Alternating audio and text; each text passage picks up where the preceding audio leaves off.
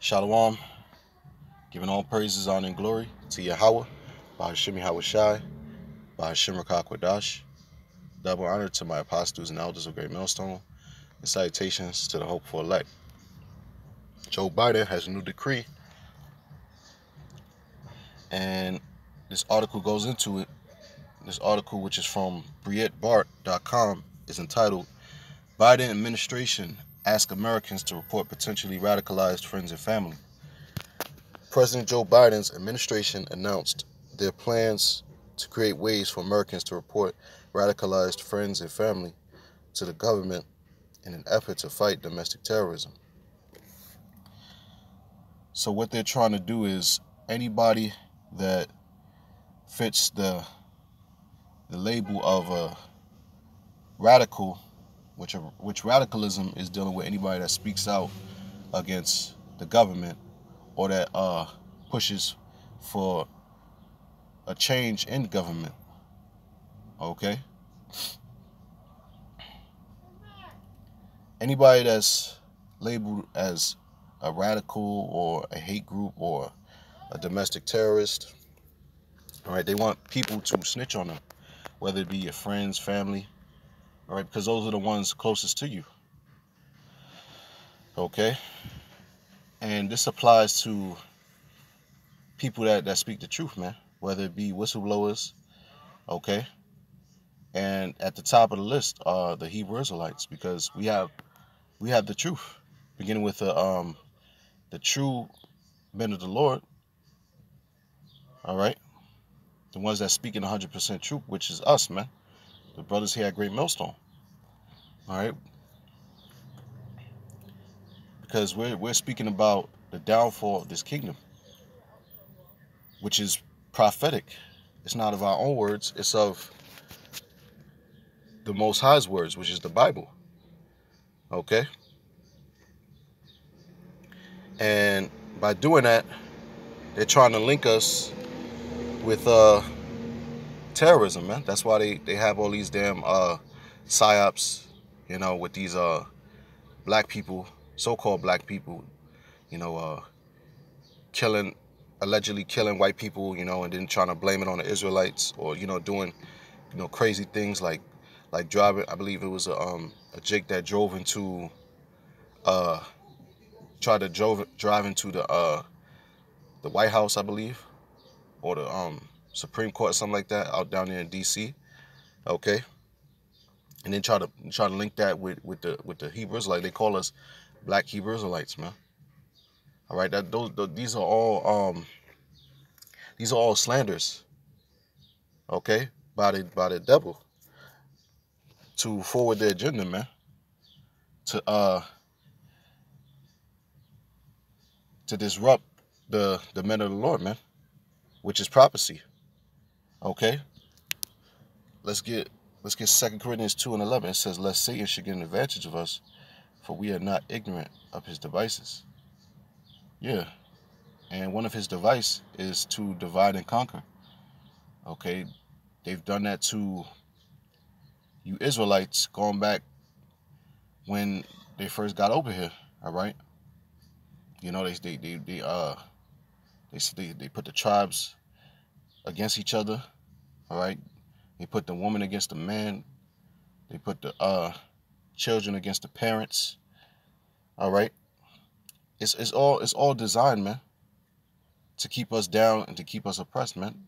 They promote wickedness, man. That's why the scriptures call us That's why the scriptures call them the accuser of our brethren, which is the Israelites, because they constantly want to keep us in a state of going off, sinning against the Most High, because these nations know that if we are keeping the law, statute, commandments as a whole nation, that no nation could rise up against us.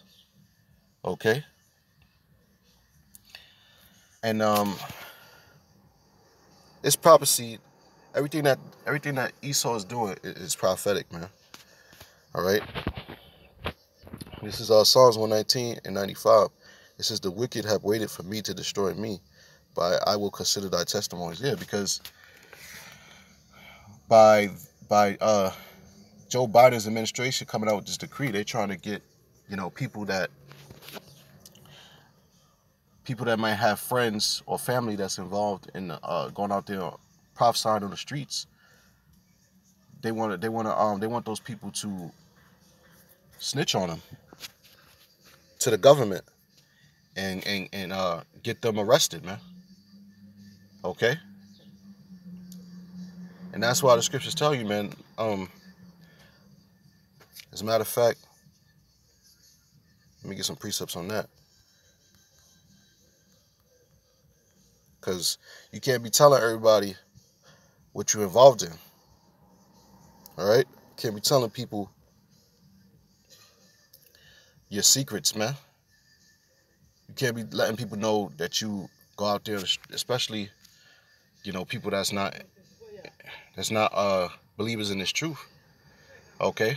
Because that's why King David said, them that hate the Most High, which hating the Most High is pretty much when you refuse to repent, when you don't want to take heed to this word, right? When you're just out there in the world being a nigga, okay? You hate the Most High, man, and therefore you are an enemy to us and to the Most High, man. All right. It says, Sirach chapter 8, verse 18. It says, "Do no secret thing before a stranger, for thou knowest not what he will bring forth. Open not thine heart to every man, lest he requite thee with a shrewd turn." All right. So it says, "Do no secret thing before a stranger." Yeah. You don't want to be telling everybody what you're involved into, man. Okay? Because, like the movie Matrix, okay? Anybody that's pretty much not involved what you're involved in is an enemy and a potential agent. All right? That applies to your family members, okay? Because I got a precept on that. Let's hold that. I'm going to go back to that. Let's read this.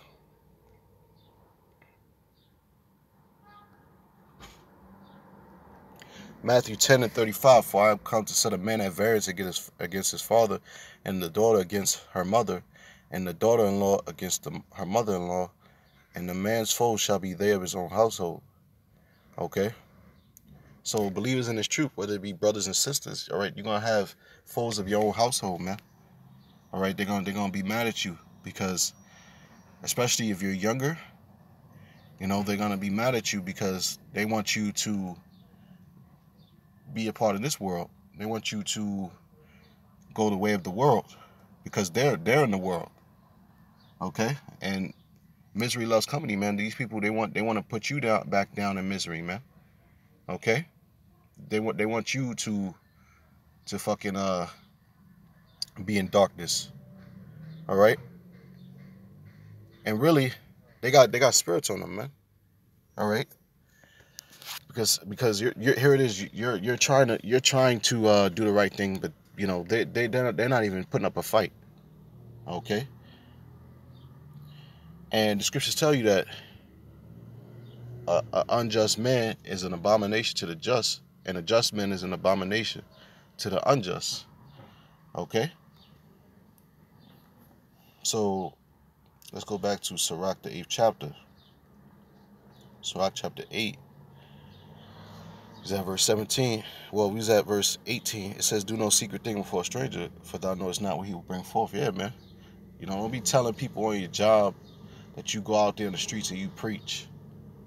That don't be teaching people at your job, man. Okay? Don't be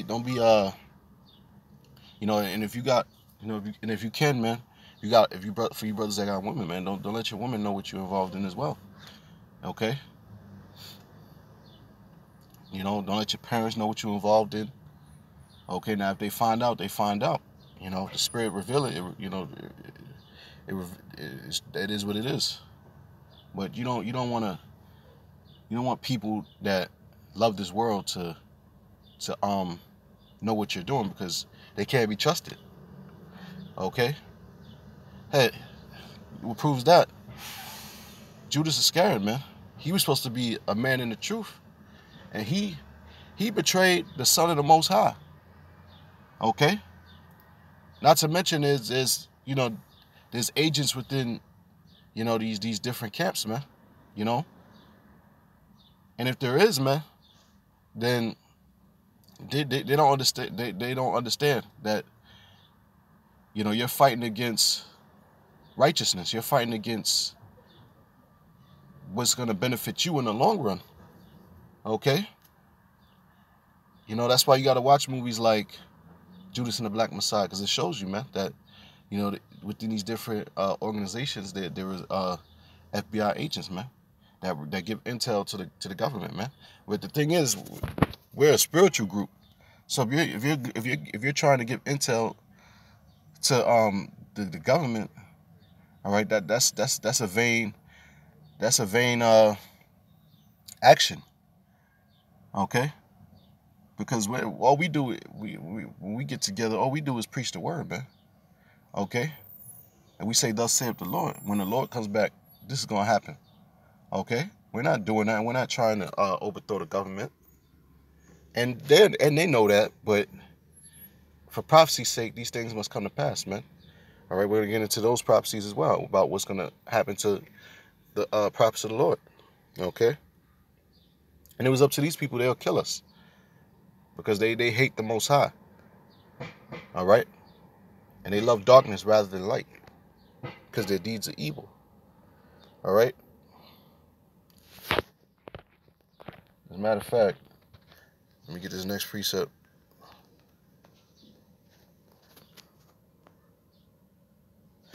Matthew chapter 6, verse 3. It says, but when thou doest alms, let not thy left hand, I'm reading again, Matthew chapter 6, verse 3. But when thou doest alms, let not thy left hand know what thy right hand doeth. Yeah.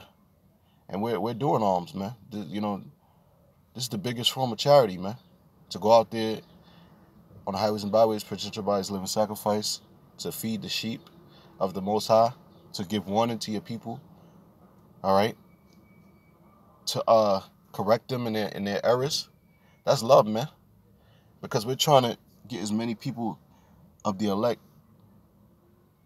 to get right as we can, all right? And that's a form of love, because the Most High is going to destroy this place,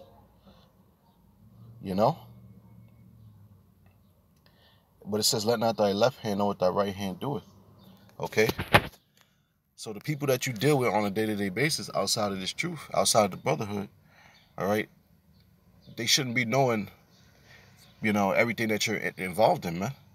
Okay? They might know that you believe in, that you're an Israelite, but they don't gotta know that you're, out there on the streets teaching, or, they don't gotta know that,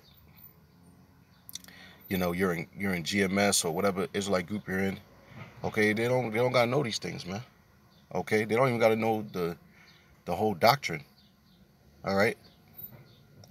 You ain't really gotta tell them anything, man. All right? And that's using wisdom, man. Brothers call that going into Clark Kent mode. Clark Kent mode, because Clark Kent, when he was at work, I think he was working for like a newspaper company, right? He wasn't going around telling people that he was Superman. Nah, man, he kept that to himself, or a handful of trusted individuals, man. Which the only people that we can trust are the brotherhood, man. It's the sincere brothers, because you got a lot of guys out there that are not sincere. All right, so let's move on. This is Psalms chapter 41, verse 9. It says, yea, mine own familiar friend, in whom I trusted, did eat of my bread.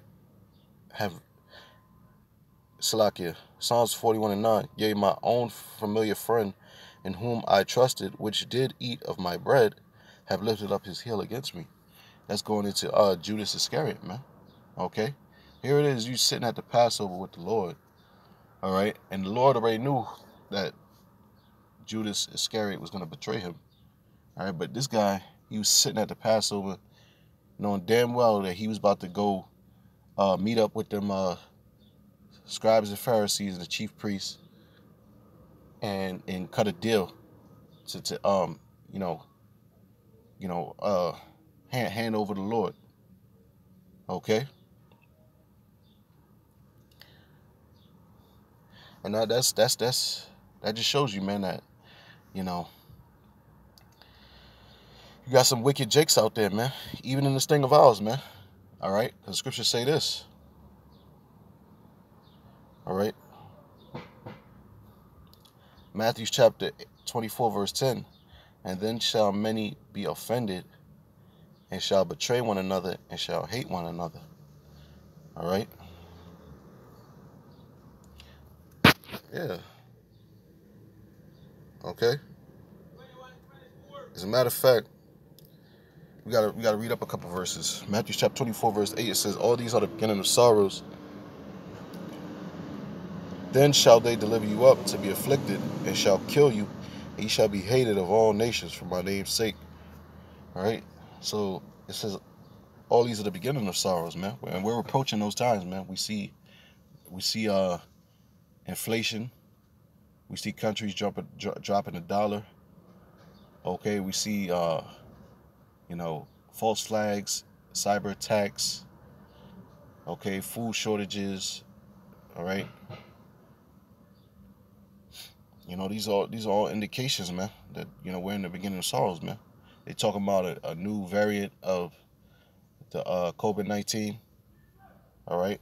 So people are thinking that they about to go back. Things about to go back to normal, but they don't understand, man, that this Edomite, this devil, he's on borrowed time, man, and he has a short time left. There's not much time that he has left, man. Okay, and it says, then shall they deliver you up to be afflicted, and shall kill you. He shall be hated of all nations for my name's sake. Yeah. And who's the ones that's gonna be delivering us up? A lot of our family members, man. They potentially might do that, man. Okay. People try to get you arrested for speaking His word. All right. That's why you gotta watch who you deal with. Okay, the scriptures say, never trust thine enemy. And who are enemies? 2/3 of the nation of Israel, man. And these other nations. Okay? And these women, too. Pursuant to Micah chapter 7, verse 10. Okay?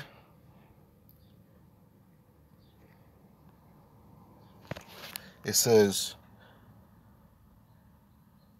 and then shall many be offended, and shall betray one another, and shall hate one another. Yeah, because when the Most High bring that fire down, that tribulation down, okay, that's when the real test is gonna begin, man. Okay, and that's when people are gonna start being offended, and they're gonna a lot of people are gonna get weak, man. Okay, shit, even people that you thought that was down with you, whether it be a woman. Which, your woman ain't really down with you, but, you might have a woman that might, quote unquote, believe. But guess what? In that day, when the famine hits, okay, when it's a lack of bread out here, and Joe Biden is announcing that, anybody that's involved in domestic terrorism, and you report them, we'll give you free food, or, so forth and so on,